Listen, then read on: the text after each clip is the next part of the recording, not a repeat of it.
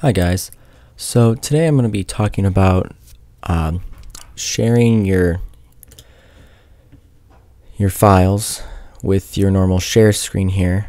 And as you can see here, you have Mail, Messages, AirDrop, Vimeo, Facebook, Flickr, and more.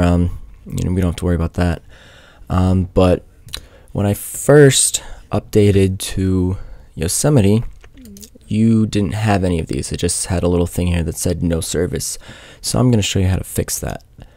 Now what you want to do is you're going to have to go onto the actual Apple support page, and you're going to want to find this, and I'll post a link down in the description.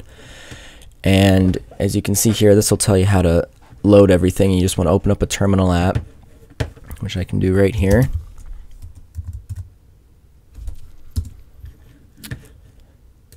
And now this will come up with everything, and you just want to copy and paste that right into your terminal window, and then just hit enter, and that'll finish.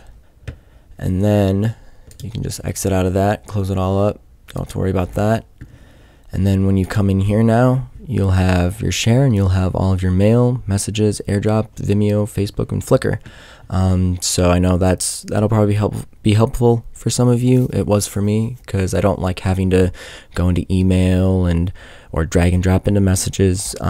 Just kind of a nuisance. So if this helps, give it a thumbs up, please. Maybe I'll be posting some more videos on helping out with some Yosemite stuff.